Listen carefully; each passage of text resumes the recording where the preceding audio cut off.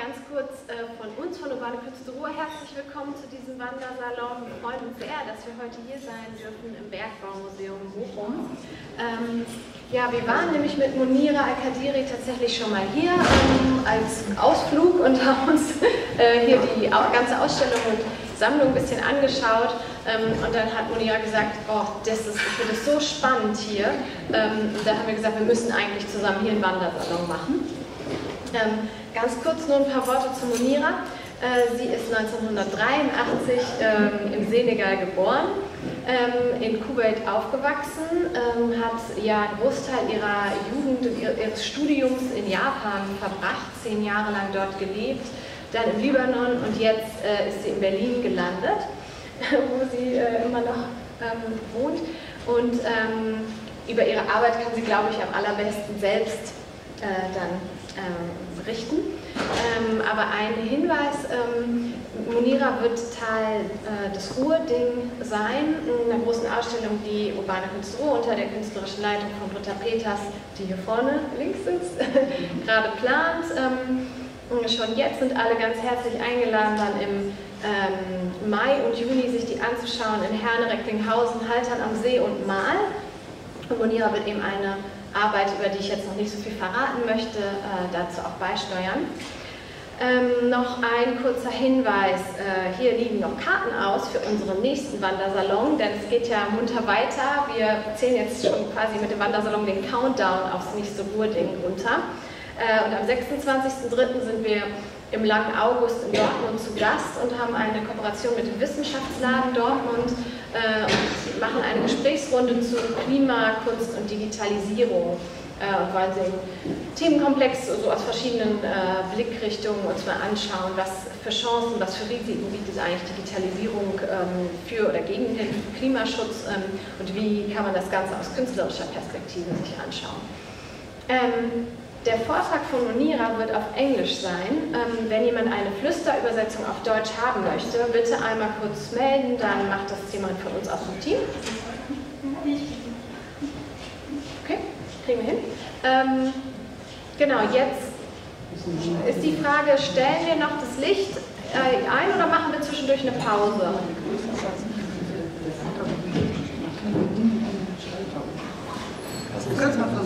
Ja, wollen wir es noch versuchen? Okay, dann gibt es jetzt noch ein... Ja. Ist okay. Wir versuchen es erstmal ohne.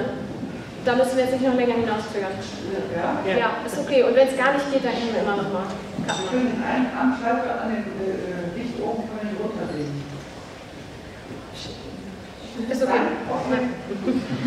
Danke. Okay, und jetzt viel Spaß. Christina, hier hast du nochmal einmal eine Ansage bei der Flüsterübersetzung, weil jetzt in verschiedenen Ecken eine Gruppe bilden. So, vielleicht nochmal alle melden, die gerne eine Flüsterübersetzung auf Deutsch hätten. 2 Personen. Können wir uns vielleicht zusammenfinden? Ja. Mit Plätze tauschen oder so? Soll ich irgendwie Hallo.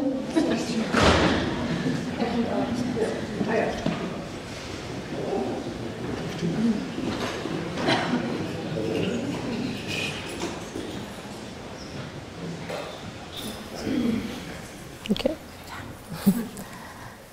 Hello, everybody. My name is Monira Al Qadiri. I am a visual artist, and today I am going to be speaking about something that is very kind of my preoccupation and obsession, but also has very much a strong relationship to this place in particular. So I am speaking about your past is my future. My work deals a lot with different times, so it's almost like always time traveling between different places and times, and thinking about different pasts or futures. And I thought that being here is very interesting for me in Bochum, because the background and history and narrative of this place has a very strong relation to the background and history and narrative of my original, let's say, origin, which is Kuwait, because of the dependence on fossil fuels. Once upon a time, or let's say until 2018, this place was very much dependent on coal, and my region, the Gulf region, is still very much dependent on petroleum, oil, and I think about this every day as a kind of impending disaster, that when it will finally, the market will crash and the world will not need oil anymore, that some other type of future awaits us. This is Dubai, not exactly Kuwait, but it's kind of the same structure. It's desert by the sea.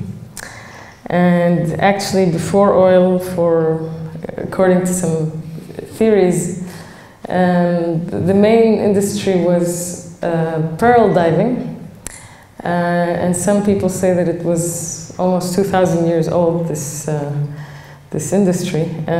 Even my own grandfather worked as a singer on a pearl diving boat, yes, they had a singer on the boat.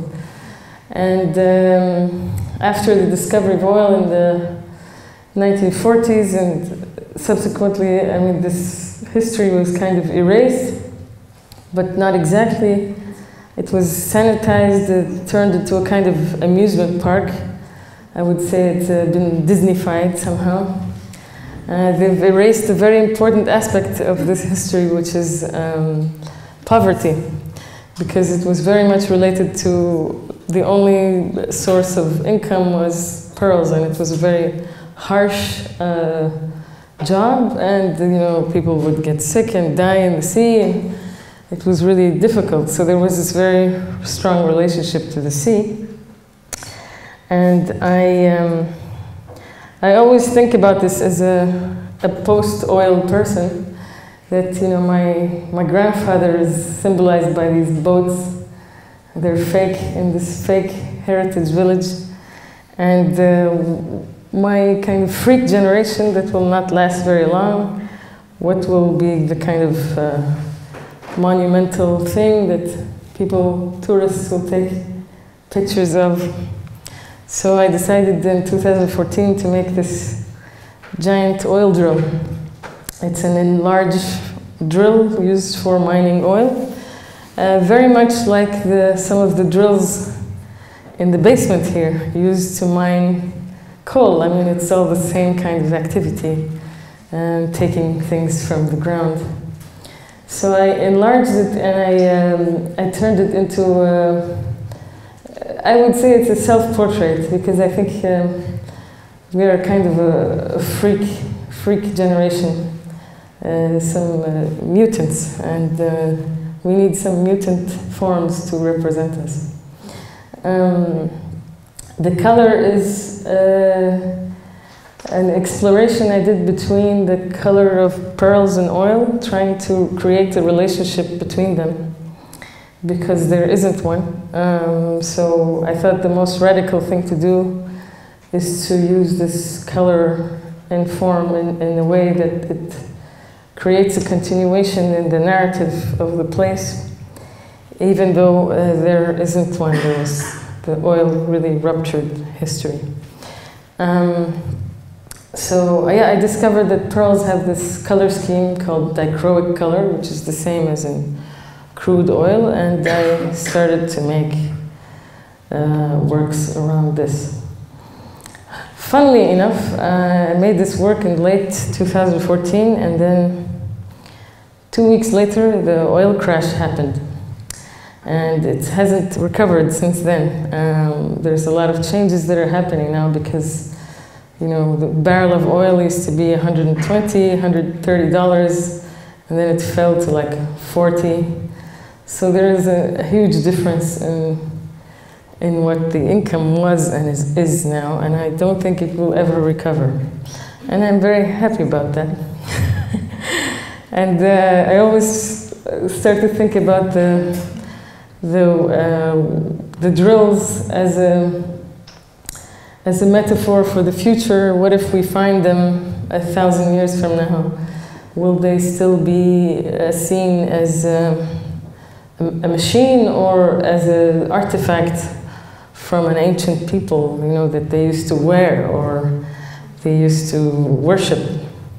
So I had a dream that they were, instead of drilling the ground, they were drilling the air.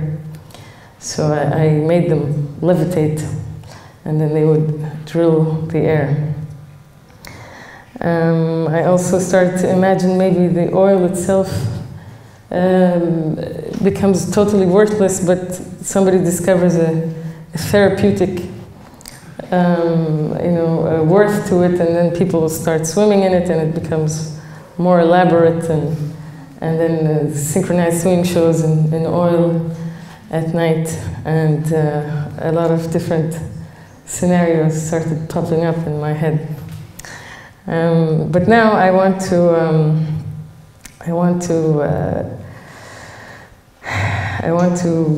show you a small lecture performance called Petrochemicals in Purgatory. Yes.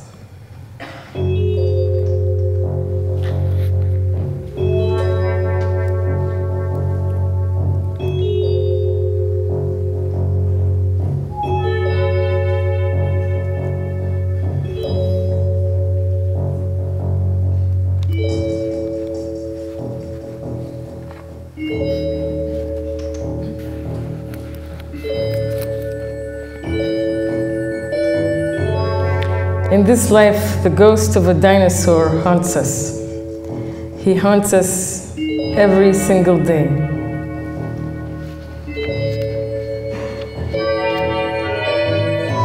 He hovers over our bed at night. He's in the bathroom, behind the curtains, under the table, covering our eyes and ears, hiding in the clothes we wear, riding with us on the airplane. He's listening to our phone calls. He's flashing on our screens, and if you pay attention, he's even sending messages to our minds. He has violated every existing orifice in our bodies. He breathes on us, runs with us, comforts us, sweats with us. He has inserted himself in all areas of life, but he himself is in no way alive. He exists as a body in between, inside a no man's land, a space that cannot be recovered by the living nor the dead, the halfway point between reward and punishment, a kind of green screen life where shapes and forms are devoid of their substance and infinitely replaceable. Sorry. Essentially, he is living in the purgatory, the barzakh. Inside the barzakh, as it's called in Farsi, our bodies are in fact not made of flesh and blood. Our body becomes an elegant, fine, and exquisite body, finer than air. There are no material barriers that can block it, like in this material world. The barzakh body can see anything and everything from everywhere and at every time. It observes no difference whether something is on this side of the wall or the other. But it is also a body that suffers, that cannot escape. Like a hamster trapped inside a cage, it feels pain 1,000 times more powerful. It's surrounded by monsters who want to eat away at its infinite soul forever. That dinosaur purgatory is called oil, and we are the monsters that eat it. Cooked over millions of years, petroleum is said to be the soup that's made of the remains of dinosaur flesh and bones, marine creatures, plankton, and other ancient biological life forms, a descendant of the great extinction. It lay there dormant at the bottom of the earth until exactly 160 years ago, when we revived this age-old dinosaur soul from the dead, and brought it back to life through covetous mining activities. We combusted it and released the power of that enchanting Jurassic sunlight hidden within it. And thus it became the carbon energy beast of our dreams that power our industrial soul. The ancient sunlight transformed into fire for heat, fire for light, and fire for fuel. Ah, petroleum, you old friend. You have been with us since the beginning. None of us were alive before you touched us with your grace. Like the monkeys of the space odyssey, we caressed you and welcomed you, and our lives and bodies were changed forever.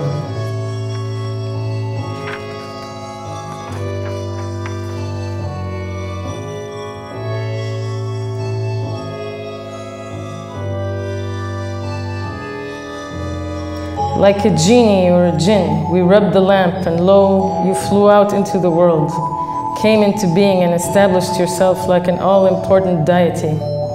Obeying our command, you became the arbiter of our desires, grantor of our wishes, provider of our wealth, a master of ceremonies.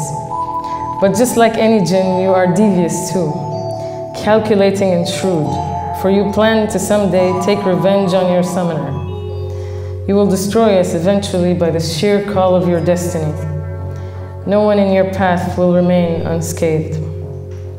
As a post-oil Kuwaiti myself, coming from a country that is completely subsumed by the oil industry, I have to confess that I have a psychological problem, an existential conundrum, a petro-historical complex.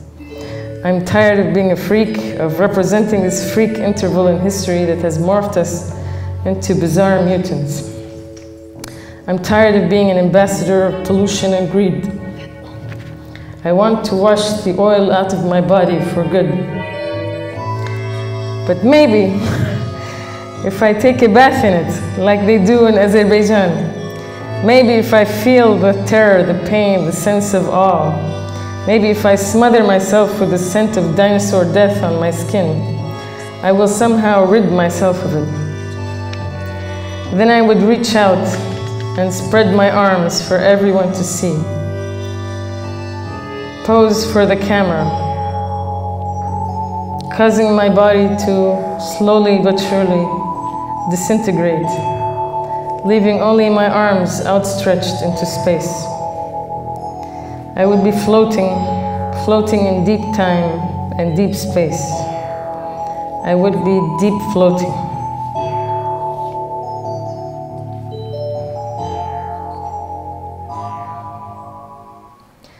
Until recently, I was naive enough to think of oil only in terms of fuel. I thought if we could only replace it with alternative sources other than fossils, my country's economy would collapse tomorrow, and perhaps during this mini Armageddon, it would find its way on the righteous path again. It would stop its addiction to oil and get on with life. We would become a truly post-oil state in the real sense of the word. The petrodollar that has been infecting the entire region's political and historical trajectory and that of the world could finally be gone, disappear, never to return. Like its long-lost brother coal, we would finally be free, free at last. Hallelujah. But the dinosaur's plight doesn't end there, unfortunately. For he is also a transformer. He transforms and shapeshifts into many, many other things. He transmutates into plastics, rubbers, resins, synthetic fibers, adhesives, dyes, detergents, pesticides, paints, and so much more. In other words, petrochemical products. These things that we can't function without in our modern existence. They envelop us completely. They're used to make the bedspread on your bed, the carpeting on your floor, the paint on your wall, and the curtains on your windows. They are all the materials that create comfort and efficiency. Foam insulation and vinyl siding, and all that fake green grass. Even when you go out for a drive, know that your car is littered with petrochemicals within every nook and cranny. Petrochemicals. They are the dinosaur that haunts us. They will never leave us, even if we try to escape. They will appear at every turn, like a cheap horror movie. Sometimes I wonder, is this what the dinosaurs died for? Did their bodies melt in a meteoric cataclysm with a space asteroid that killed them all in a terrible, magnificent apocalypse, in order to meet their destiny millions of years later as the future harbingers of comfort for the human race? That they will overrun the Earth again using a different body, the plastic body, the body that does not die but floats forever on the high seas, choking other life forms, creeping into their esophaguses and stomachs, destroying, annihilating en masse, like they were once annihilated. Is it the dinosaurs' divine revenge from beyond the purgatory? Did they purposefully sacrifice their bodies to get here? Sometimes I wonder what our post-apocalyptic bodies will look like. Maybe soon, maybe this year, it will be our turn to become like the dinosaurs.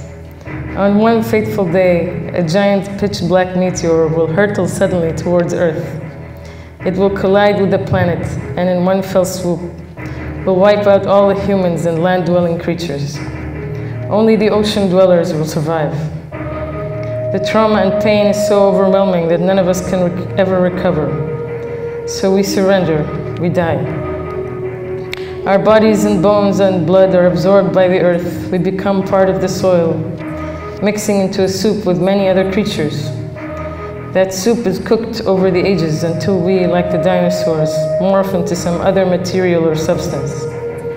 Like the genie waiting inside the lamp, someone will summon us from beyond the purgatory, some advanced alien life form. They will use our decomposed flesh and bones to give them comfort, to cool them down, to sanitize their surroundings, to make sense and sprays out of us. Or maybe we have a different destiny than all of this. Maybe we will regress, perhaps go back in time to shapeshift into a different ancestral form. A long, long time ago, maybe I was an octopus, this 300 million-year-old creature who has seen so much in its lifetime, stretches its arms out into the world like I once did. It floats in the ocean, changing its body and form constantly.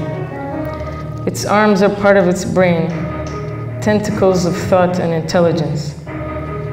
I wonder, in that octopus form, did I have a memory? And was that memory divine?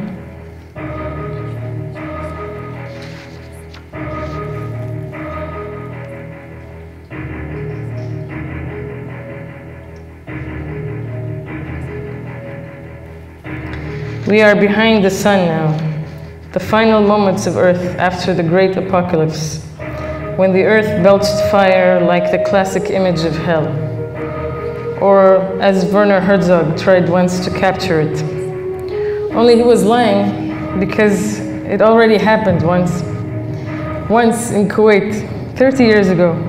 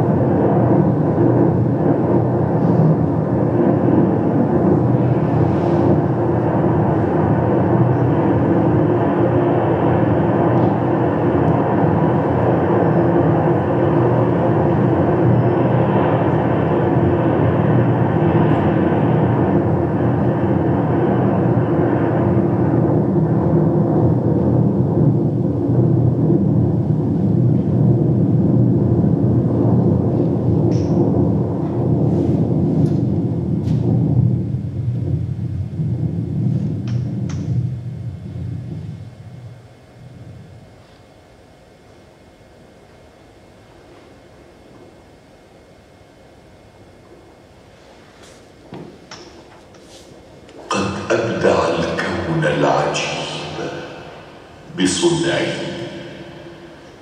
فنظامه فيما نراه سليم. هذا النهار مع الظلام تعاقبا أبدا، فذا يمضي وذاك يقيم، فالليل يجلوه الضياء كما تشاء، وإذا أبيت فليلنا سيأتي. والصبح تنسجه الغزالة باسمة، فإذا الدنا غرودة ونعيم، والشمس يسفر حسنها حتى إذا ولت أضاءت في السماء نجوم.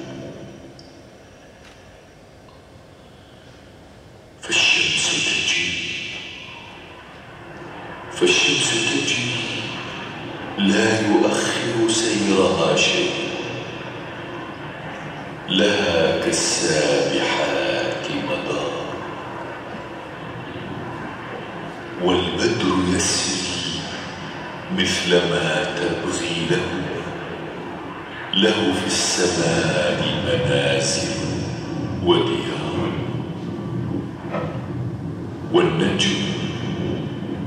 والنجم يسبح في الفضاء كما تشاء، وينير للسارين وهو منار. كم مجرات وأفلاك لتسعى في فضاء الكون، ذرات تغور.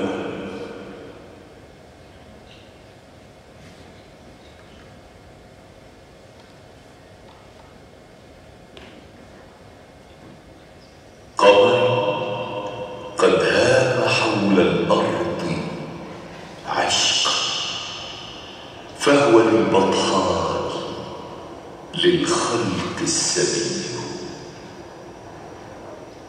وبدور تزدهي الجوزاء منها، والنجوم سطعت تأتي تنير، وبحار يعلم المولى مداها، وكنوز في حماها لا تبور.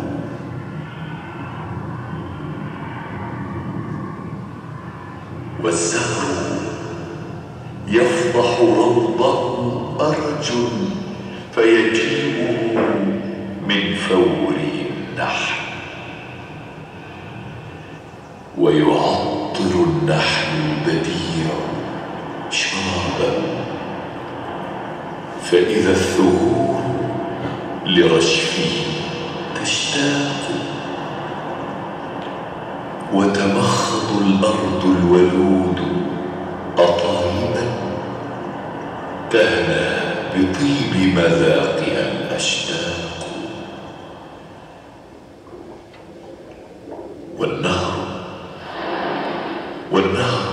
أطلق ماءه يروي الثرى، فإذا النبات بساقه عملاق.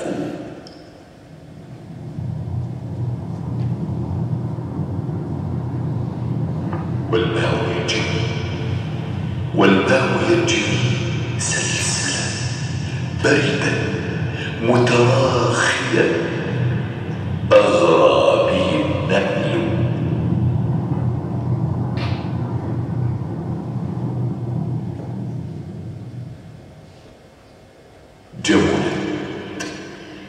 جملت ونافست الورود بديعة، فالقلب في دنيا الجمال محير.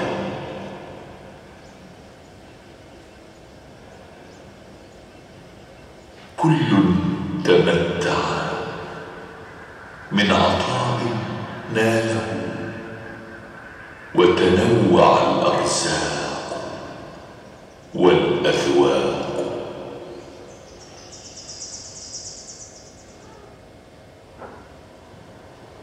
فعجيب أمر إنسان تعالى وهو خلق.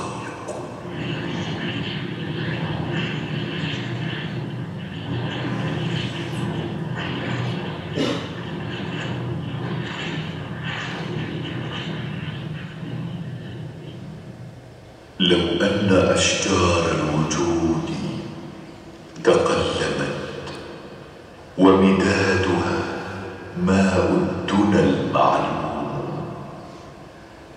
لو أن ربك زاده من أبحر مددا يجيء بخلقه القيوم، نفد المداد وما انتهت كلمات.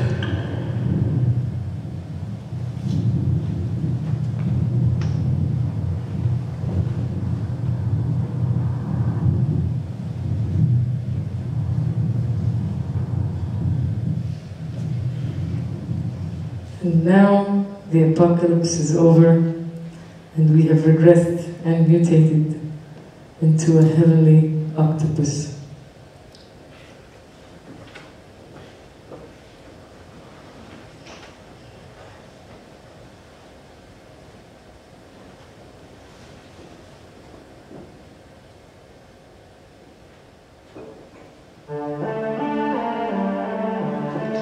فأجمل منظر يهواه قلبي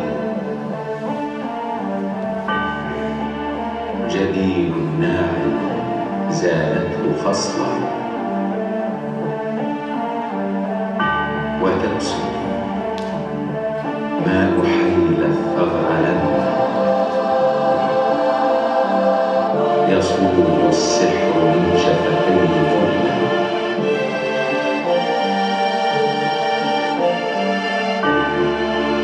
براءة طفلة رفت بروح، فيا رحمن هبها الخير كله.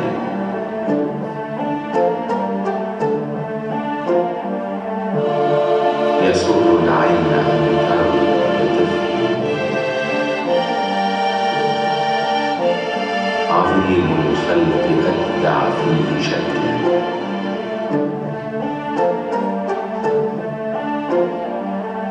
فمن روح القلوب تساوت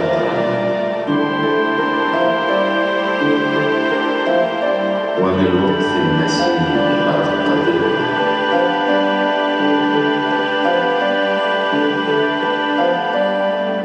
ومن أنس الطيور حباب صوتا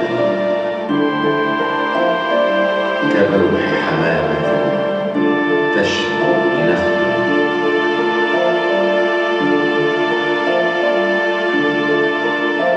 ومن ثوب الفراش أرق لمسا كأن بلمسه إحساس قبلة،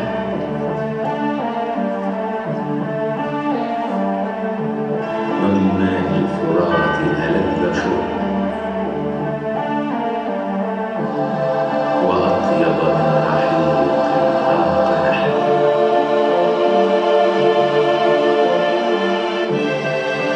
وأزكى من عبير الروض صبحا، وأنقى من بياض الثلج كله،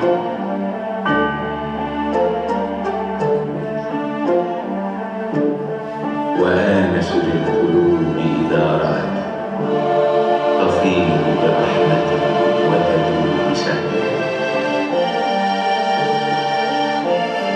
فأي عروبة ألقى كطفل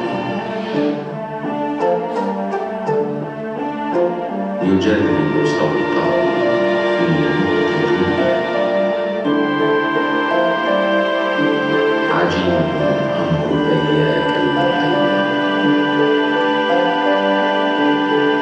ليحفظ فيه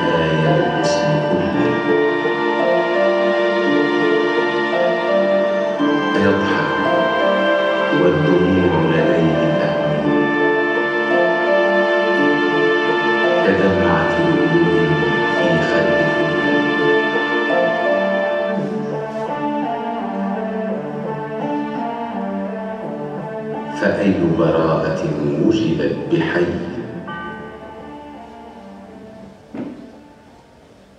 ليجمع ضحكه والدمع قبله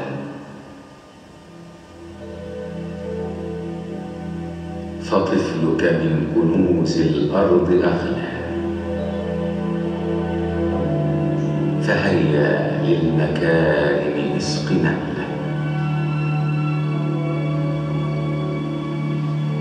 وعلمه الفضائل والمعاني فما يأس امرؤ إن صان طفلا.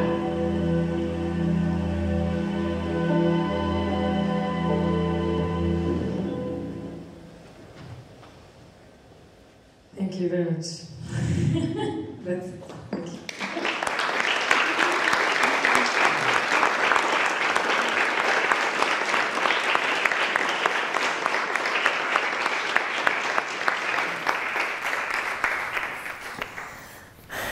Questions? I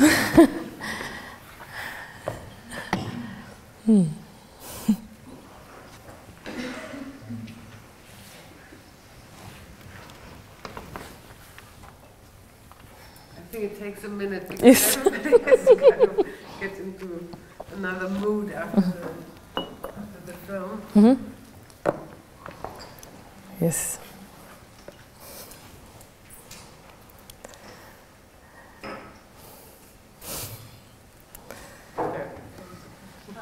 So my actual first question was, how did you combine the idea of dinosaurs with octopi?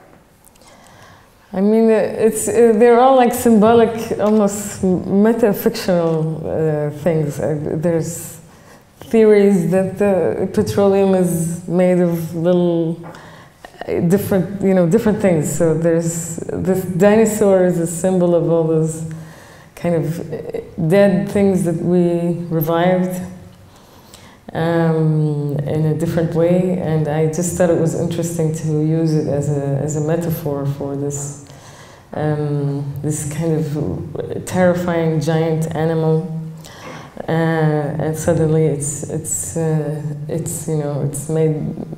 making shampoo in your hair. I think it's just very ironic and strange and interesting how these things happen.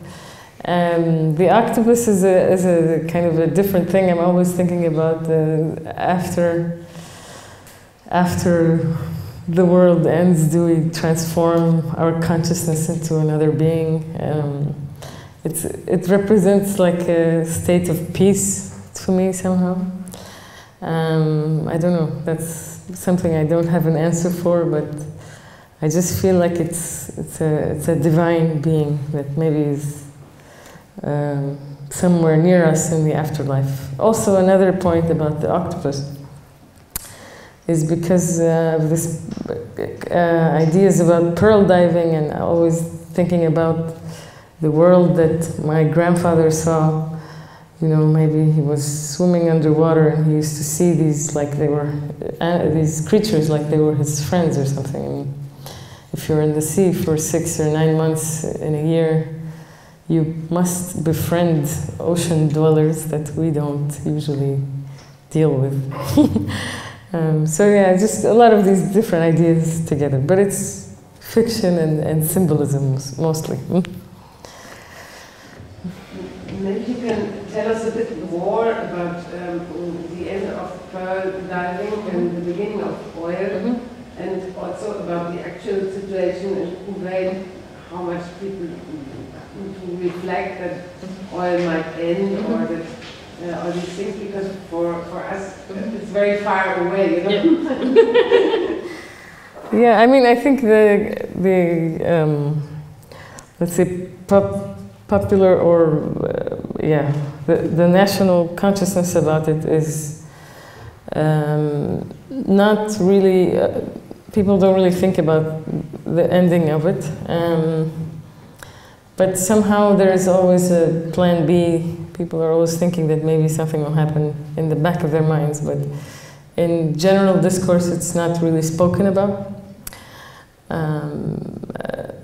The state tries to pretend that it's a kind of a magic potion that you know, God bestowed upon us and makes everybody wealthy, but it's also very much concealed. The oil industry is not like you can just go there and you can't just go to an oil field and take pictures and do some tourism. It's not allowed, even for locals. So it's very much concealed in the background.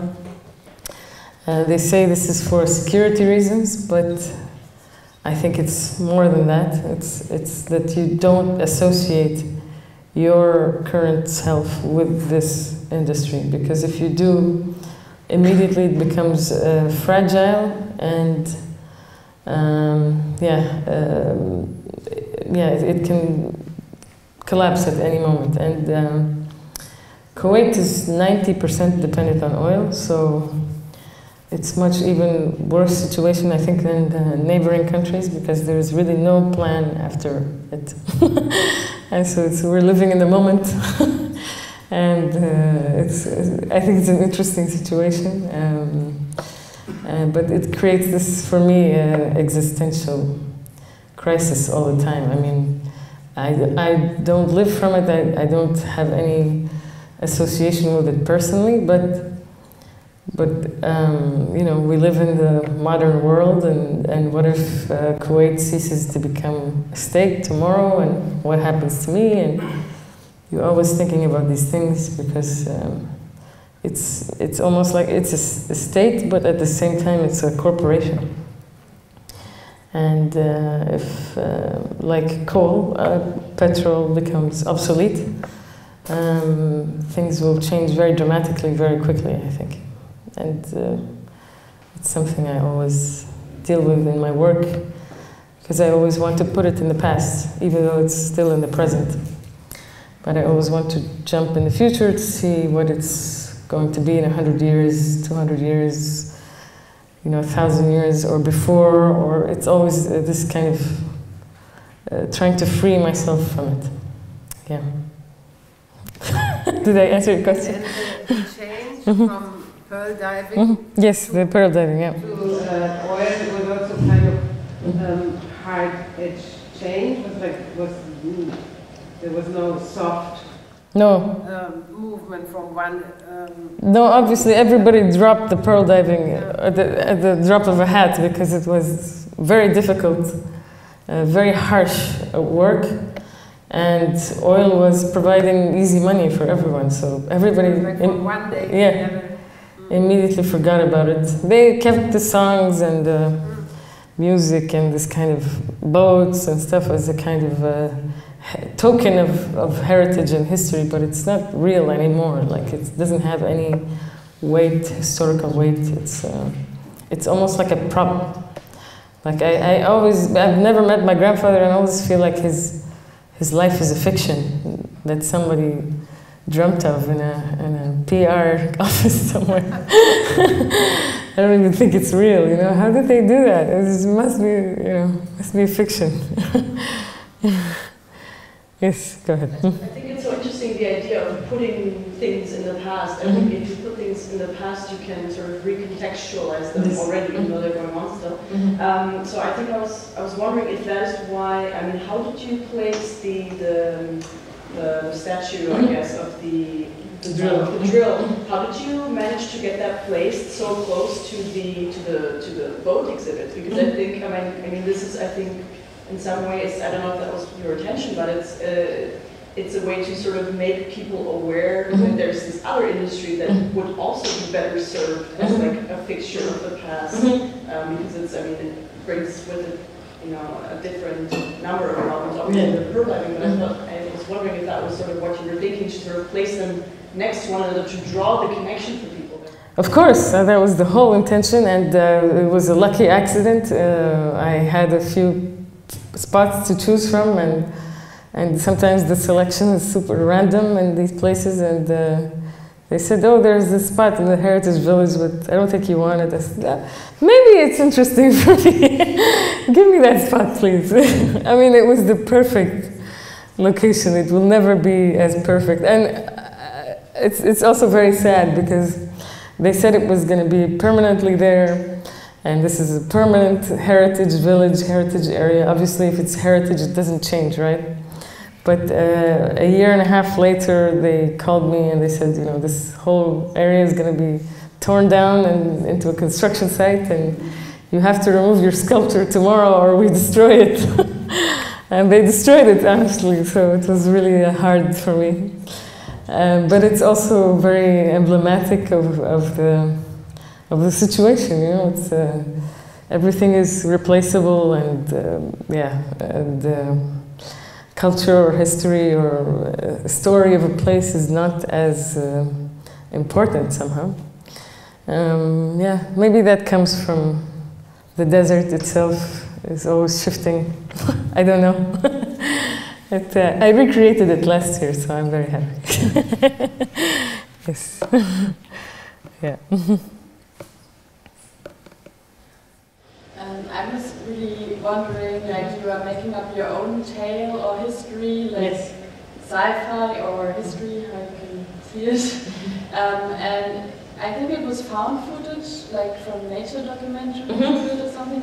I was wondering where you found the other parts, for example, this text in Arab language or those Disney-like cartoonish sequences.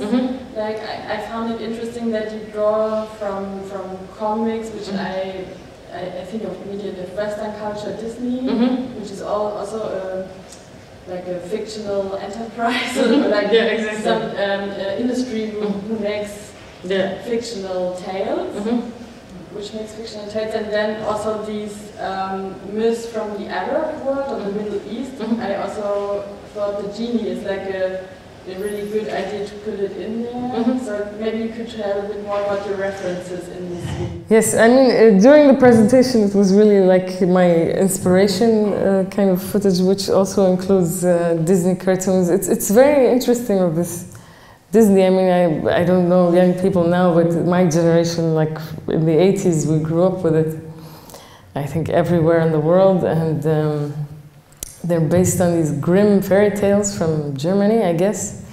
And I did an exhibition in Göttingen, and I went there and I walked around and I thought I was in a Disney cartoon. I was in Snow White, and I realized that it's not a made-up place, that these are actually, this is German architecture that is placed in these cartoons. It's just funny when you find out the kind of the inspiration of where these things come from. A side note, but the last two were films of mine, video works. The first one, Behind the Sun, I made it in 2013. The text with the video is actually by an amateur photographer. His name is Adil Al-Yusufi, and after the war in Kuwait in 1981, he went to because the invading army basically burned all the oil fields as this kind of act of final vengeance before they leave. So it was burning everywhere, and it really looked like hell, like the sky was black, it was raining black rain. And as a child, you have no concept of, I was 7 years old, I had no concept of if this is good or bad, or, you know, it's an ecological disaster. You know, everything is a cartoon, like you say. So I thought it was amazing. I thought it was sublime. Like, it was like, oh, this is what hell was like in the Quran. This is what they told us it looks like. And, you know, I'm going to tell all my friends, you know. So that's what I thought, and I wanted to recreate this sublime feeling about destruction. You know, it's destruction, but it's somehow beautiful. And yeah, so I coupled it with these texts from, they're actually from TV programs on Kuwait television that stopped airing in the mid-90s, I would say. They were inserts in between programs where they would have images of waterfalls and mountains and bees and just beautiful natural things, and they would say very interesting kind of poetry about you know, the wonders of God, you know. And it was this very orgasmic, deep voice that, you know, sometimes when I was talking to me, I thought it was, you know, the divine himself. So I really missed those because it's disappeared, this kind of idea about religion. Everybody thinks religion is a constant, it's never changing, but it changes so quickly. And, you know, Islam isn't what it used to be 30 years ago, it wasn't used to be 60 years ago, it's, every time it's changing. So I think I missed that voice, and so I cut up 20 different episodes and created a single poem out of them. And it's also the same in the second work, Divine Memory. It's also one of these poems that I sliced up. So I'm creating a different story from this. Trying to kind of remove also the references, direct references to religion, and just use the more abstract parts that, you know, sometimes they would talk about the moon or you know, the sun, or just atoms and strange things. I just thought they were beautiful and interesting. It's about also disappearing images and disappearing sounds, because the image of the war in Kuwait is long lost history. Not a lot of people remember it, including Kuwaitis. They want to forget it. It's like an embarrassing thing in the past. And this kind of concept of holistic religion has also disappeared. So I wanted to put those things together and see what to do with that. Yes.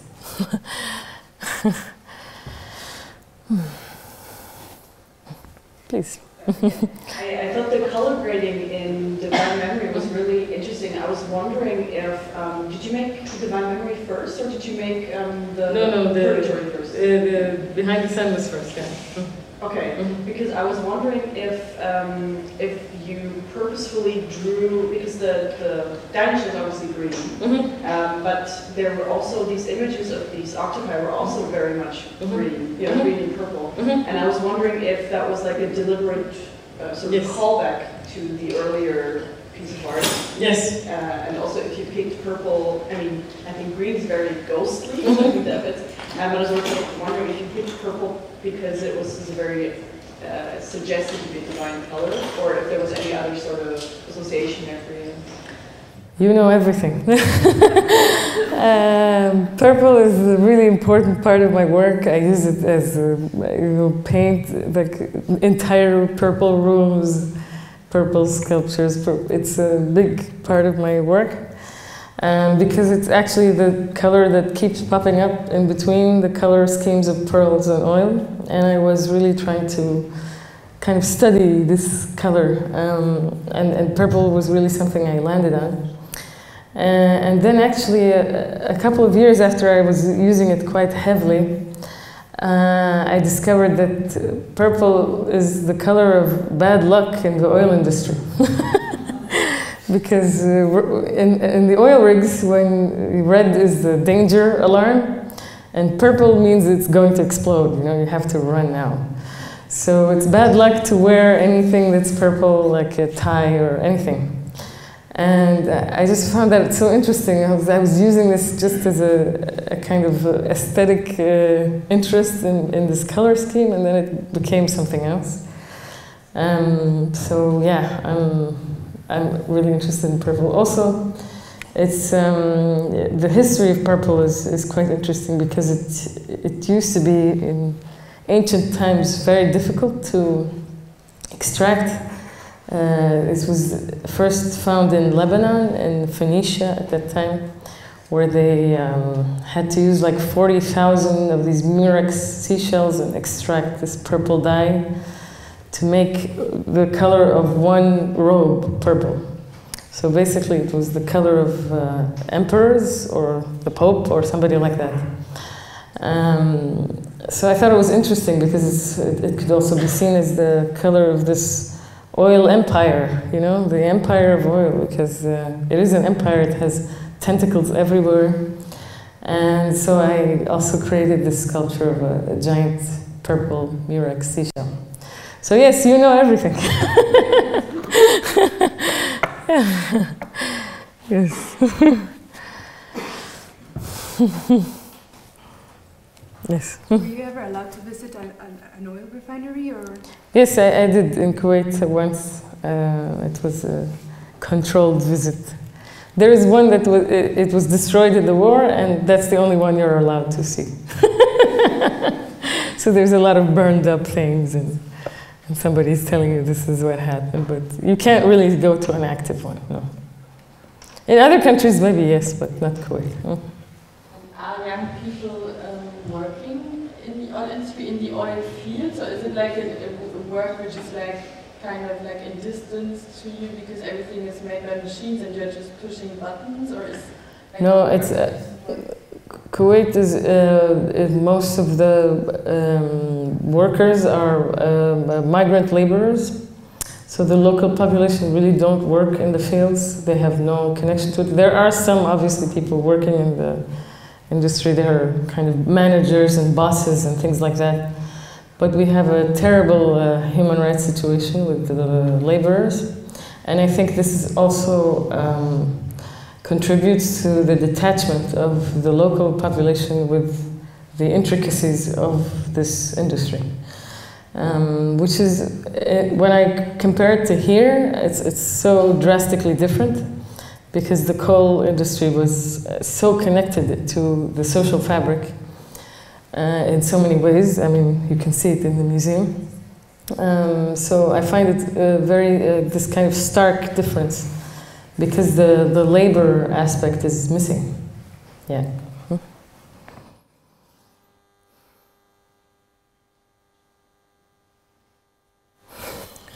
Go ahead. Did the coal industry, is that what drew you to Germany also, or was that more like a sort of happy coincidence? No, definitely happy coincidence. I just came here to do a project and suddenly this was very inspiring. We could easily raise her interest by talking about mining. Yeah, exactly. As soon as she mentioned that, I said, I'm coming. So, yeah. How do you like the industrial heritage over here? Do you think it's satisfied, or is it kind of folkloristic? Is it overdone? When you were criticizing somehow this part with the pearl miner boat, and one could claim that some of the places in the rural region also have a tendency maybe to show only like the heroic side of mining and.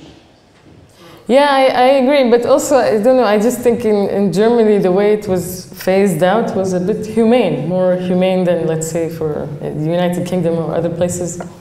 It was kind of a gradual, exodus, not cut like that, which I don't think will happen to us. I'm sure it's going to be falling off the cliff. So I find it more humane, and I think it's interesting. Oh, you said also, yeah, the folkloric aspect is a bit high, I have to say, but it was so connected here to people's daily lives in a way. It's a completely different landscape, and yeah. I think the only way you can do this in the best way is the way it was done here, I think. I don't know. Yeah.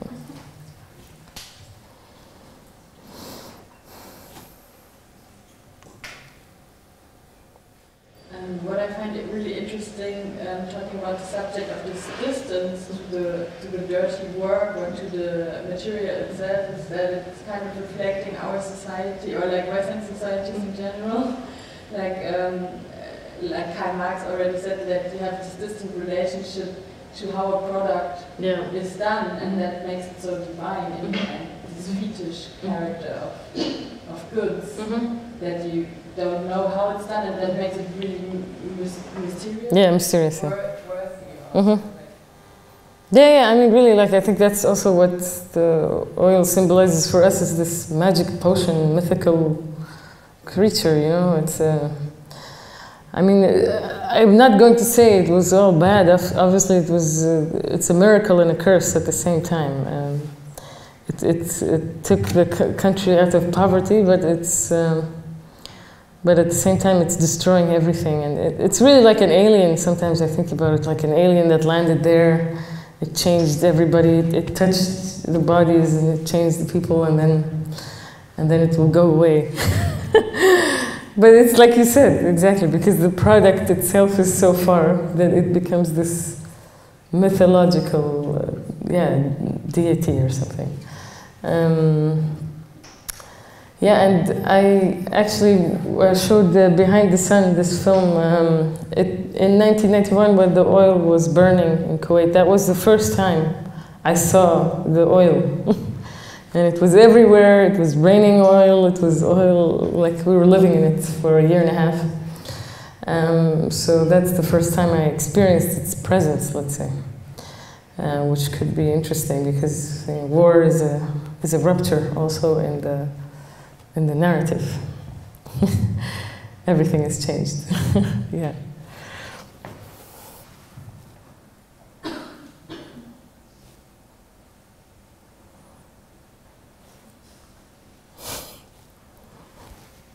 If there are no more questions, maybe we kind of help you to get out of the front position. Yes. Or is there another question in the audience? Oh, thank you! The meteor has to come. Thank you. So thanks a lot. Thank you very much. Thank you.